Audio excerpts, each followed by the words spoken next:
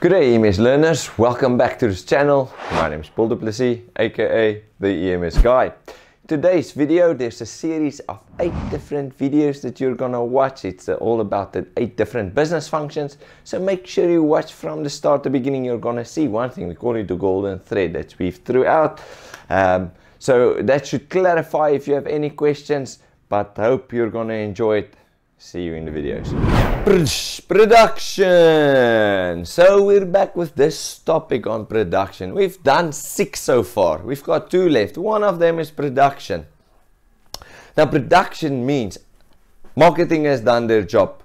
They have identified the needs. But in order to have the right marketing people, HR has done their job. Right? They have appointed the right people. In order for HR to have been doing their job, they needed to have a budget that comes from finance.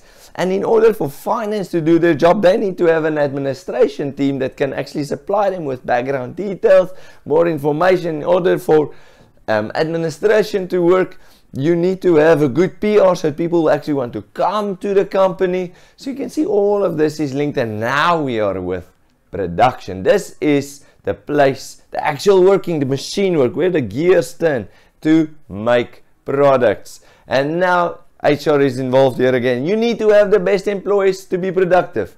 You need to find those toolmen, the people that can set the tools up right to make sure you produce 100 cars instead of just 80. Because that extra 20 will increase your productivity and your profitability. You need to have the best employees that do the work on the floors. If they understand the process, they're correctly trained, HR. Then you have an incredible system, but they're all independent, like the gears in the first video. So in order to produce, again, it comes down to finances, right? You have to understand what is the cost. If your cost is low, your end product's cost will be low. That means you can charge a higher product. But for production, they need to understand how much will this cost. They need to work closely with procurement. So procurement comes in and say, okay, you want us to find you the best raw materials, we'll do it. So procurement has to work closely to understand the needs of production. Now we talk about skills again. You need to get the best skilled workers. And you also need to see that quality in this instance is everything. When you produce, you cannot just produce quantity without touching quality. Quality in this case is super important. Then you can work on your efficiency in order to improve that profitability, but never skimp on quality when you produce. That means if you know you have to produce a car and it will take you 2 minutes to assemble the doors, don't split it into 1 minute so that the people can squash more cars through and then do half a job on screwing on the doors. Because if you do that, your doors might be skew, alright? And that will lead to a bad public image. Then PR will have to spend more money from finance in order to get a better company image, so that marketing can actually appeal to them. Can you see this has got a ripple effect?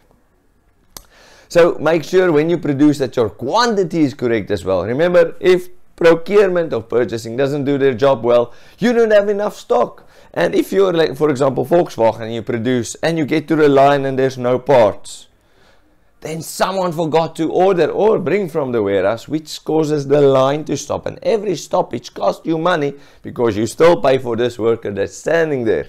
They do not get paid, they have to get paid. So you want to make sure that it works quickly. So make sure that there's correct stock and that you produce the correct amount of products. Remember, you can't underproduce. Let's say there's a target of 1 million. You can't stop at 600,000 because marketing will sell 1 million. So make sure you reach those targets. And another important thing is, once you produce, it must be timeless. That means when you set this is a due date, it should be due. That's why when you run after a target, it's important to actually seek that target.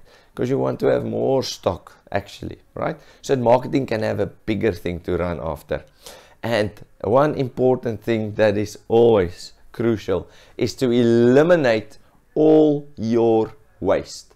I've been at companies where they have buckets full of waste that is actually filled with so much natural resource that could be reused, but it's not that high priority with them. So in order to eliminate waste, that will reduce your cost. When you reduce the cost, you become more profitable. So we have to think about this in a sustainable and a long-term way. This is important. Right, this is production in a nutshell. We're going into general marketing, our last one in this video series, so make sure you don't miss it.